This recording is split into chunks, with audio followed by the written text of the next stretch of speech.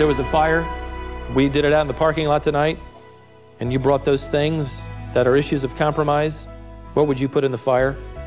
Drugs, videos, pornographic magazines, alcohol, ungodly romance novels, horoscopes, the television. Anything and everything that draws you away from holiness and purity and godliness and diminishes your testimony of integrity and your hunger for righteousness, that which entices you and tempts you and silences you, burn it.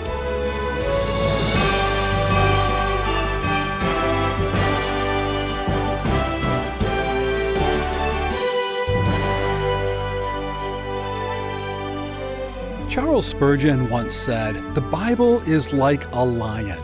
You don't defend it, you just let it loose." That's true. The Bible contains the very Word of God. It speaks with authority and has the power to change lives completely. In Acts 19, we have an illustration of this happening. The transformation in the lives of people is incredible, and the assault upon the kingdom of darkness is undeniable. Welcome to Wisdom for the Heart. This series from Acts is from our vintage wisdom archives. Stay with us for Stephen's message called Burning Bridges, Killing Spiders.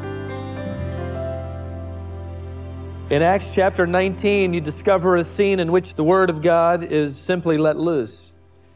The transformation in the lives of people is indescribable. The assault upon the kingdom of darkness is undeniable. Ephesus, and I want to deal more with the kind of city it was next Lord's Day, but for now you need to understand that this city was given over to the occult. It was totally mesmerized by the magicians and the sorcerers, and those with their incantations and the soothsayers. One author called Ephesus the dark castle of Asia Minor. You may remember, if you have read through the New Testament, when you get over to the book of Ephesians, Paul is writing those believers there, and in chapter 6, he talks about the armor that they need to wage battle in. You probably remember the cataloging of armor, but you may remember that if you have, that there is only one weapon that is offensive. And that weapon is the sword of the Spirit, which is the Word of God. In Hebrews chapter 4, verse 12, we are told that the Word of God is alive and powerful. It is sharper than any two-edged sword. It pierces and it discerns truth from error, joints and marrow, soul and spirit. You go to Revelation chapter 2, verse 16, and you discover that the writer of inspired Scripture declares that the mouth of Jesus Christ is the sword. So the revealed Word that we hold in our laps and the very mouth of our God is referenced as a sword. We know this is a reference to that sword of the Spirit which we have as part of our armor. So Paul is assaulting the castle dark by swinging the sword, which is the revelation of God. And I want to rejoin this invasion this morning as we pick up the adventures of this warrior named Paul. Chapter 19, we left off with verse 8. Let's start there. And he entered the synagogue and continued speaking out boldly for 3 months, reasoning and persuading them about the kingdom of God. Now, the teaching of Paul here is a couple of things. First of all, it is continuous. The imperfect tense used refers to the fact that at every occasion and every opportunity, the Apostle Paul was teaching, lecturing, answering, dialoguing, dealing from the Old Testament Scriptures, as we've already learned, with the fact that as he reveals to these Jewish hearers in the synagogue that this one prophesied in the Old Testament, he is Jesus, the Messiah that the nation only recently denied and rejected. And his teaching on that subject is continuous. His teaching is not only continuous, it is courageous. Verse 8 tells us that he taught boldly. The hallmark of Paul's preaching was that he was confrontational, he was uncompromising in the declaration of the truth of Scripture. He held back nothing out of fear of rejection. He held nothing out of respect for hostility. Whether his nation believed him or not, whether they ran him out of town, whether they stoned him or subjected him to all kinds of torture, he would continue to teach and speak the truth. And so he taught. Wherever there was an open ear, he taught. Verse 9. But when some were becoming hardened and disobedient, speaking evil of the way before the multitude — the way was an early nickname for these who followed the one who claimed to be the way, the truth, and the life. Speaking evil of this way before the multitude, he withdrew from them and took away the disciples. The word here translated hardened, skleruno. It's used in the New Testament to talk of the heart that is hardened against the gospel of God. When the truth of the gospel is heard and repeatedly rejected, the heart becomes hardened and like stone. And now the arrow of the gospel that is fired against it is as if fired against a stone wall. So Paul has eventually a synagogue that includes men like this, and they drown out his voice, so he packs up his bags and his lesson outlines and his notes, and he leaves the synagogue. Verse 9 tells us where he moves. Verse 9, the latter part says, he reasoned daily in the school of Tyrannus. Well, we don't know anything about this man, Tyrannus, other than that he's a teacher known by his nickname. Tyrannus would be a nickname, not a given name. It's a nickname that his students evidently gave to him. Tyrannus, simply translated, means the tyrant. Maybe you've had a teacher like that.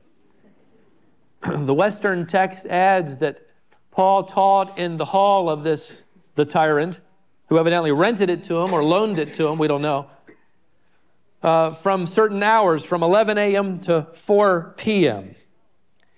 It adds that particular insight. And we know from historians that in this culture and in this day, people would normally work from about 7 a.m. and then they'd break at 11. They'd break in that afternoon siesta from about 11 to 4. And then they'd go back to work at 4 and work until about 9:30. So what you have is Paul taking that afternoon siesta time. Don't you just hate giving your nap up? Well, he's doing it.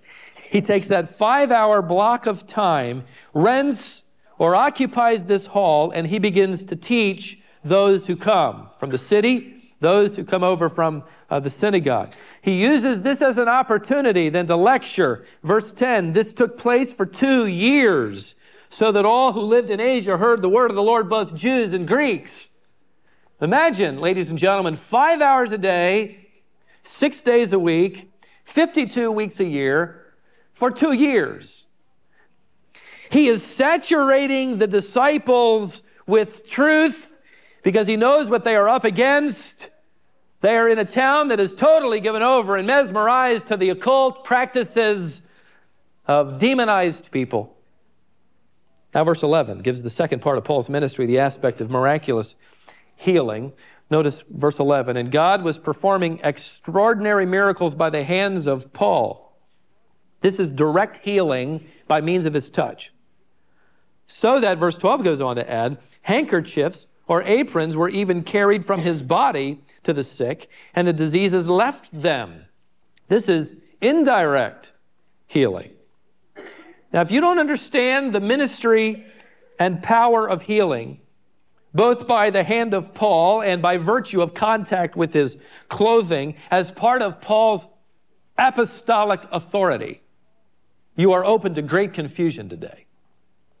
He used the ordinary things associated with Paul just as he used the ordinary thing associated with Moses, the stick. That stick became, as it were, the instrument of God's power. Paul's handkerchief literally rendered sweatband. He wrapped it around his head as he worked, making tents.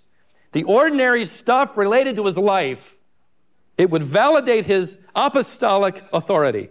If you don't understand that was part of his ministry in that foundational area of establishing the church, era of the establishment of the New Testament church, you are open and vulnerable to all sorts of things.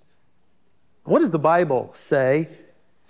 Well, if you care to compare Scripture with Scripture and keep moving through the book of Acts that I said last Lord's Day is narrative, not normative, and you go to the instruction of the Lord Jesus to his church by means of letters written to his church, then you can come up with some interesting discoveries. One of the things that you will discover is that the Bible clearly teaches that the ministry of healing and signs and wonders did at least 2 things. So let me give them to you. Number 1, it was a confirmation of the messenger as being from God.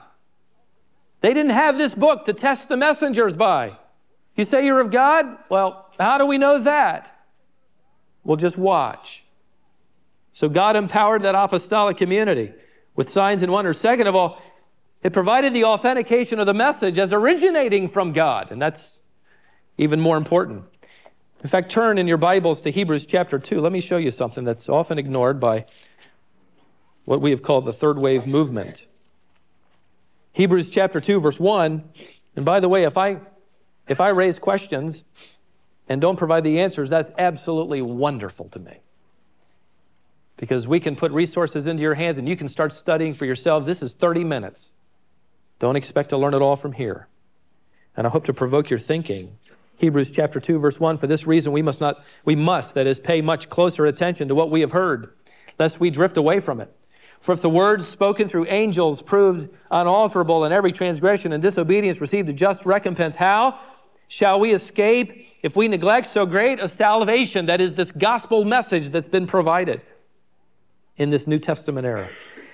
After it was at the first time, spoken through the Lord, it was, past tense, confirmed to us by those who heard, that is the Lord. Now, who were they who heard the Lord declaring the gospel? Literally, the apostolic community, and those who were taught by him.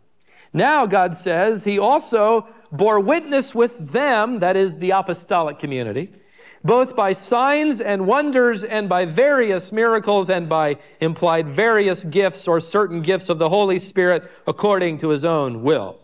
See, the signs and wonders and miracles were intended by God to bear witness to the watching world that these apostles were indeed delivering to them something that originated with him.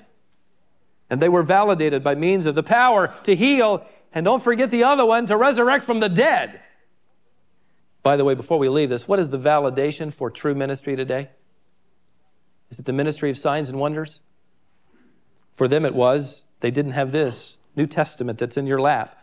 The validation, according to 1 John chapter 4, for any messenger, the confirmation of any message is its adherence to true doctrine. Now go back to Acts 19, and I want you to notice the third element. It's exorcism. The latter part of verse 12, and the evil spirits went out. Greek word could be rendered, they were sent away. They were released. Luke carefully delineates here, friends, that healing and exorcism were separate issues. That's important to realize, especially in the confusion of today. By the touch of Paul's clothing or his hand, people were healed who had diseases. And also by the touch of his hand or by the touch of the garment that had belonged to him or had touched him, demons were released if they were demonized. The modern day signs and wonders movement makes the sad error of combining these two things and then claims that demons cause all the sicknesses. So if you get rid of the demon, you get rid of the sickness. And so they're exorcising all kinds of demons. The demon of cancer, the demon of arthritis, the demon of club feet, the demon of whatever, you name it. And I will say this about sickness, it is the indiscriminate result of the fall according to the Bible. Everyone in this auditorium is going to be sick. And eventually, unless you have an accident, every one of us will get sick enough to die, right? Nobody dies of good health. We are to resist the devil, 1 Peter 4:7. We are to stand firm against the schemes of the devil, Ephesians 6:24. We are to resist, oppose, anthistemi, the devil, take a stand against, and he will, James 4 says, what from you? Flee.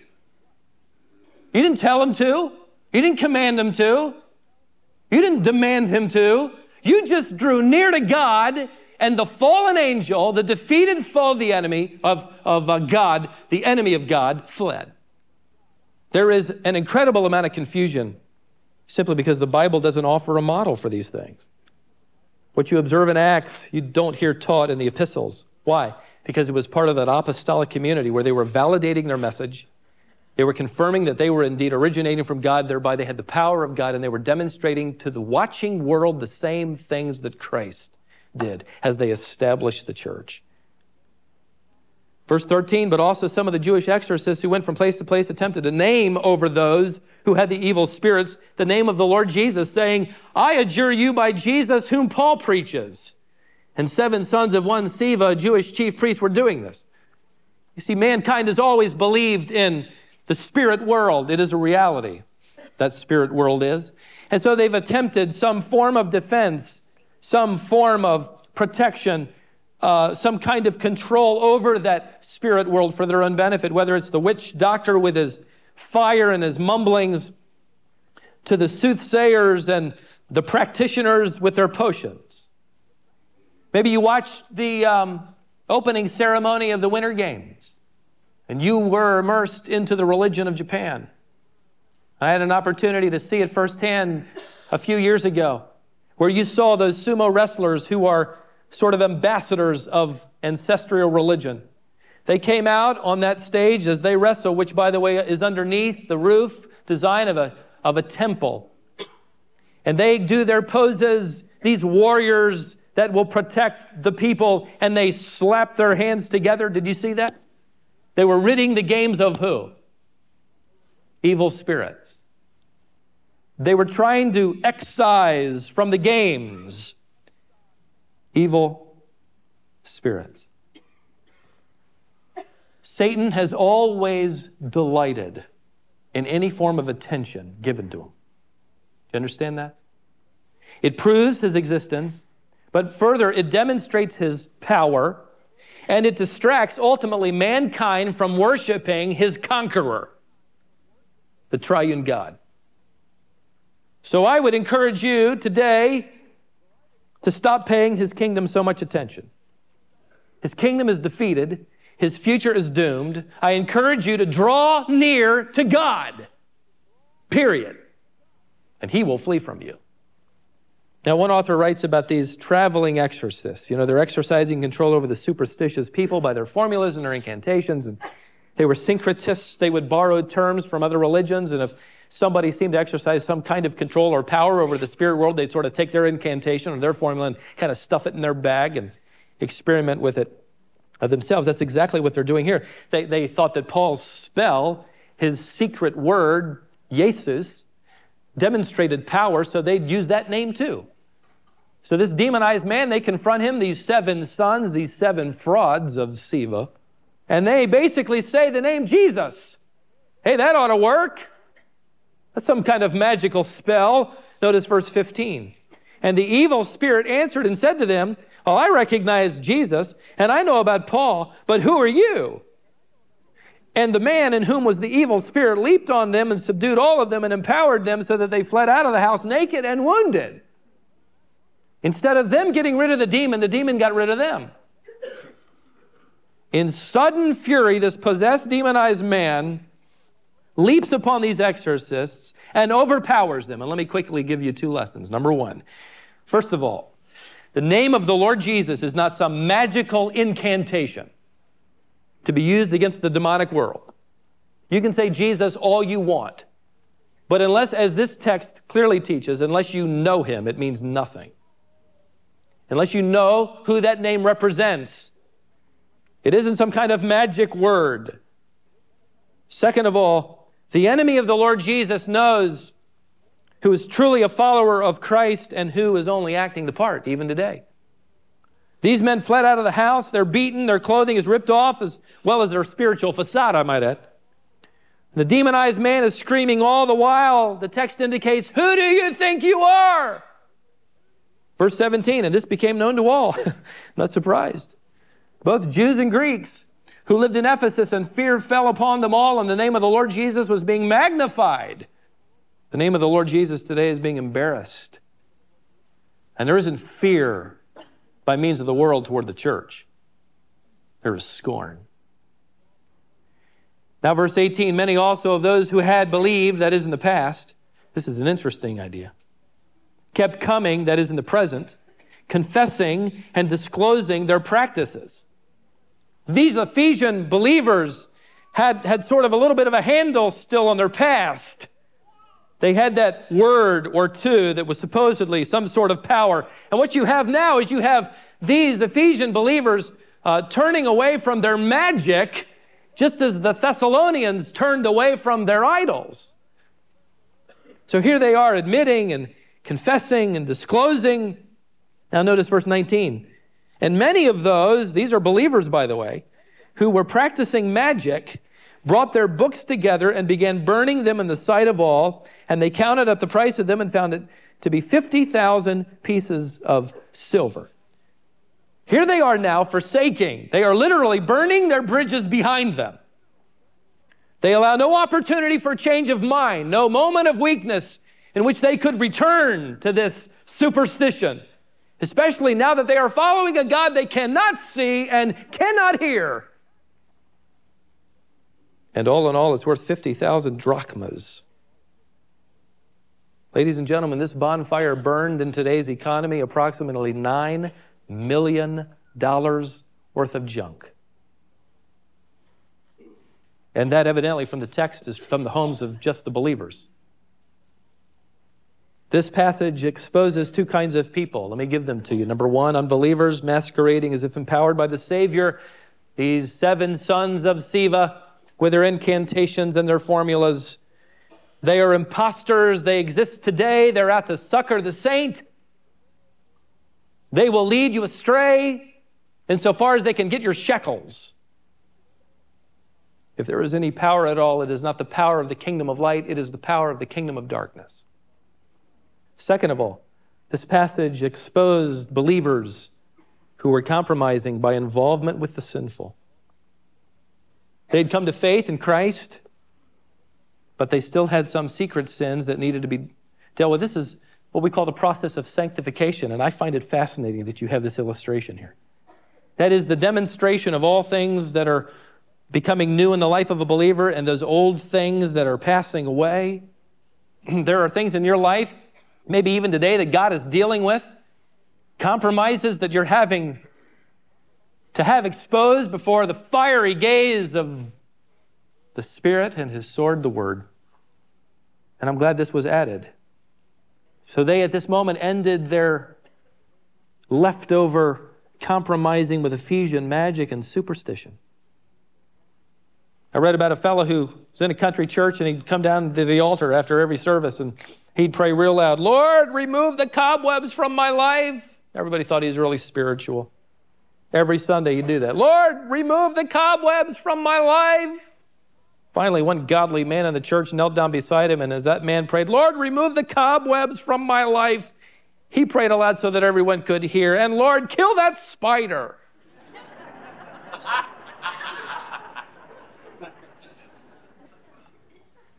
Notice verse 20. So the word of the Lord was growing mightily and prevailing.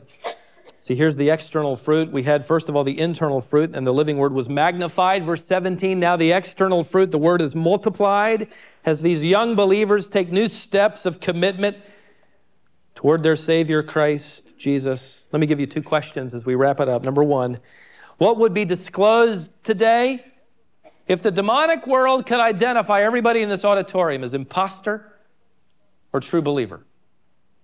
If a demonized man could come in and point at every one of us with his finger, put his finger right in our face and declare us to be either imposter or believer, I wonder who among us would flee this building exposed as spiritually naked and destitute, who have played the game, who have lived the lie, but know nothing of the saving grace of God and the power of His name and nature. Number 2, what would be forsaken or burned today if the Spirit of God, His conviction swept through this church? If there was a fire, we did it out in the parking lot tonight, and you brought those things that are issues of compromise, what would you put in the fire? Drugs? Videos? Pornographic magazines, alcohol, ungodly romance novels, psychic, telephone numbers, horoscopes, the television. Anything and everything that draws you away from holiness and purity and godliness and diminishes your testimony of integrity and your hunger for righteousness. that which entices you and tempts you and silences you, burn it. I find it fascinating, ladies and gentlemen, that in this part of Asia, the Word of God grew and multiplied and prevailed only after the church was purified. This is a revival of the believers here. They cleaned out their closets. They got rid of their secrets. And when the Christian here confessed of sin committed behind closed doors, the Word of God was given a greater open door. Purity in private produced opportunity in public. Maybe the reason our opportunity is so ineffective and limited is because we gather today people filled with secrets. Burn your bridges behind you. That bonfire might be very costly. It might be painful, but it will be life-changing. And the Word of God in and through your life will be magnified and glorified and multiplied.